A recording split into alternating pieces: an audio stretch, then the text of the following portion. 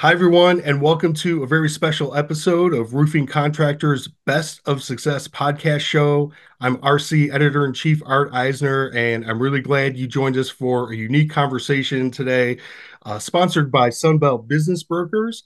I'm here with roofing industry veteran Greg Noland, CEO of Noland's Roofing in Central Florida. Hi, Greg. Thanks for being here. How you doing today? I'm doing great. How are you doing? I'm great. I'm great. I appreciate it.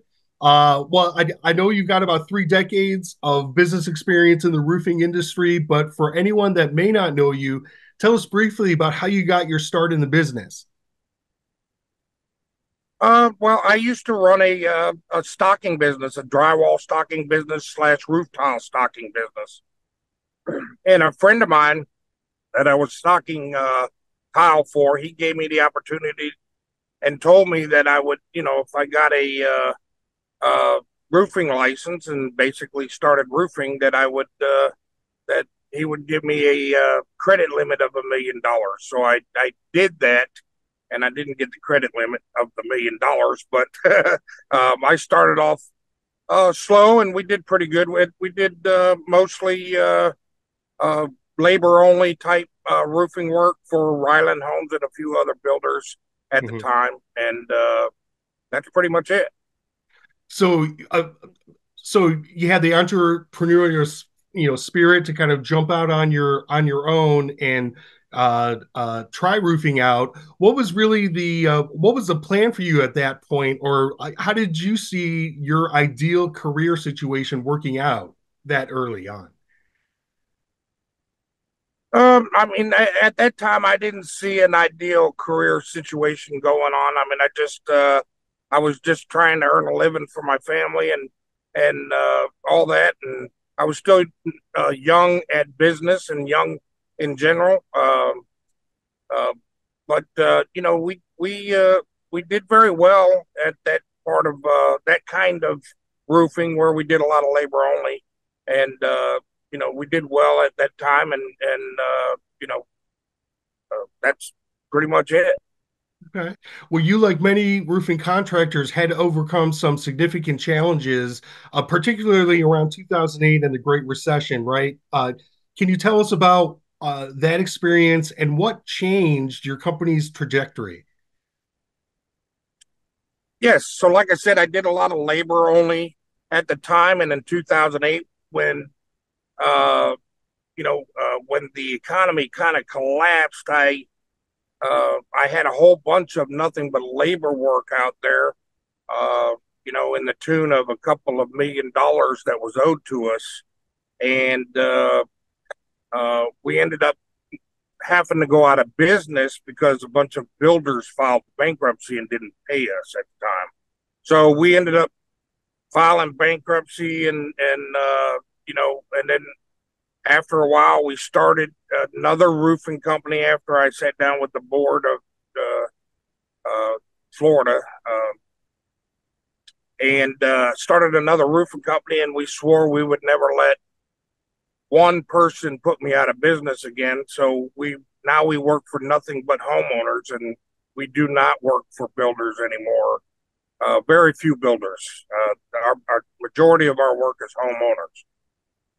Got it. So that was really the key change in your commitment to this is going to be our business model now, and we're not going to rely on the other builders that might, uh, come and go as the economy comes and goes. Yeah. So now I have pretty much about 3,500 customers a year instead of 12. So it really makes a difference when somebody doesn't pay you. It's only a $20,000 paycheck instead of, $1 million. You know what I mean? So Right. it's a whole different way of doing business. Wow. Well, tell me more about your business today. How many employees are there, and what are your specialties? And if you're comfortable talking about what you mentioned your customer base, what type of annual revenue are we talking about? Yeah. So we do about, last year we did about 39 million in revenue, and we have about 80 employees, and we use some subcontractors to do the actual labor for putting the roofs on. And you know, uh, just it's kind of hard to it's kind of hard to explain that one. Okay. And we're back with Greg, who's now in his office after some brief technical difficulties. Greg, you were telling me about your business. Give me a couple key things that you think make your company successful. Yes. So as we know that there's a lot of storm work in Florida, so we do a lot of insurance storm work, uh, which is very, there's a lot of it out there. So that's one thing that makes it successful. We have a very good branding for our business too, which makes it successful. I mean, we're always on TV, Channel 9. We have billboards all over the place. We put a lot of money back into advertising, which the that actually helps a lot. I mean, when customers actually see us, they see a company that they're familiar with, so they go ahead and talk to us, and they're very easy to talk to. Instead of just cold calling somebody, it's really hard when they don't know who you are. So, I mean, in my opinion, that's probably the two or three things that's uh, making our company successful is the branding and a lot of storm work. Greg, I understand you've got some family that's also working in the business. Can you tell me more about that? Yes, I have two sons involved in our business. My son Gregory, which is the oldest son, he's a top salesman for our company. He does a lot. He sells about 3 million in sales a year for just himself, which when you're selling individual homeowners at $20,000, $30,000 a pop, that's basically hard to get $3 million. That's a lot of jobs to sell. Mhm. Uh, and then Jet, uh, at the age of 10 years old, Jet is now 20, but at the age of 10 years old, he started racing.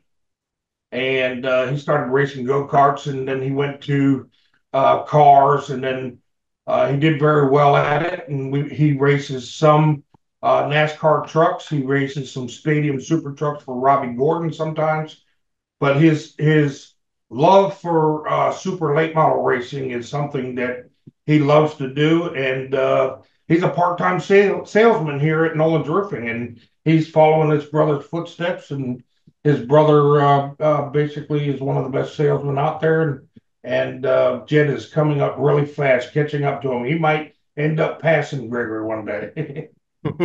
Got it. Well, he is a racer after all. Yes, It's interesting to see that roofing is his side hustle. yes. Uh, Greg, you recently made a decision to sell your roofing company.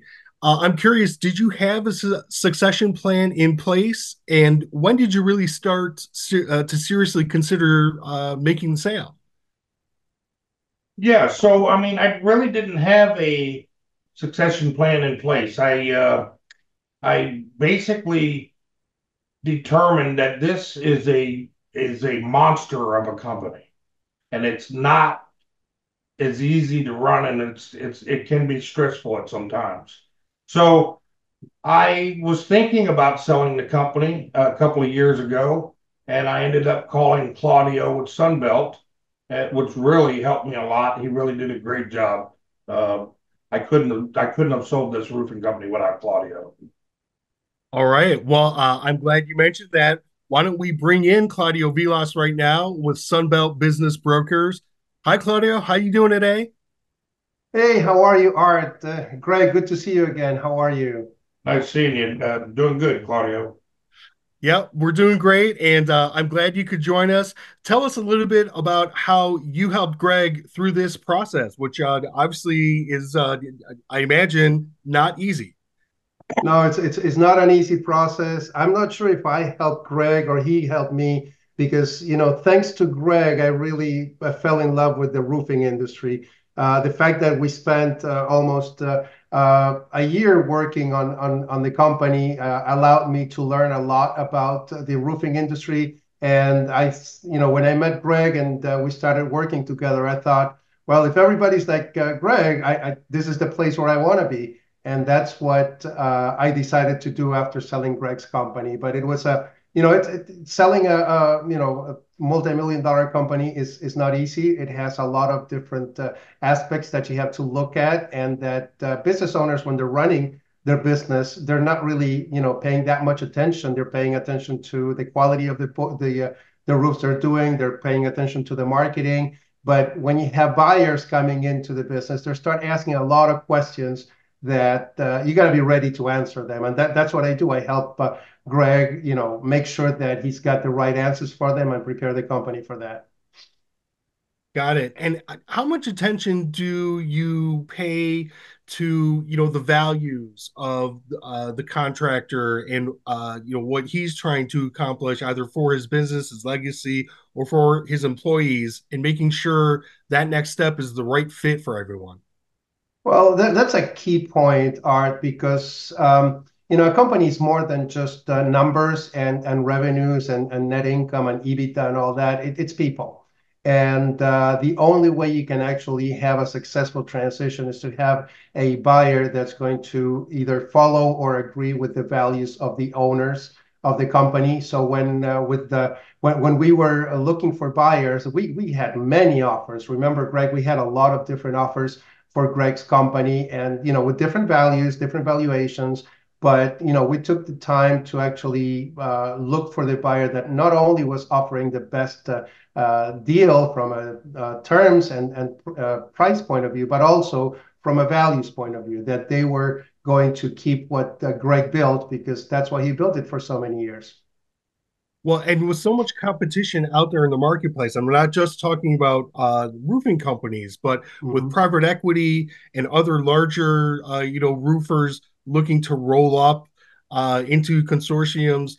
What's your message to roofing contractors in similar situations now, where they may find themselves kind of overwhelmed with all this activity?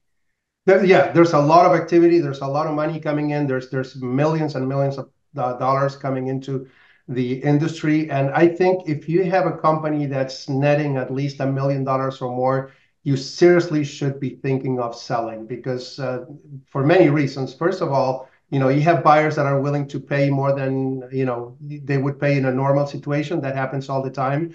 Supply and demand. So people are looking for companies. Private equities typically look at companies that are netting $1 million or more. So if you're there, you should really make sure that at least you give it a thought and you have some meetings with buyers. Number two, make sure that you don't just stick to one buyer. I mean, roofing business owners get hundreds of emails a week saying, I want to buy your company. The truth is 99% of those emails are just automated emails, and there's nobody really on the other side saying, hey, I want to buy really this company. They're just fishing. So you got to make sure that you work with the right team, and you put the company in a place where actually people will want to buy and pay more for the company. So you need a good team of lawyers. You need a good team of accountants, of course, mergers and acquisitions people that are going to help you walk through this.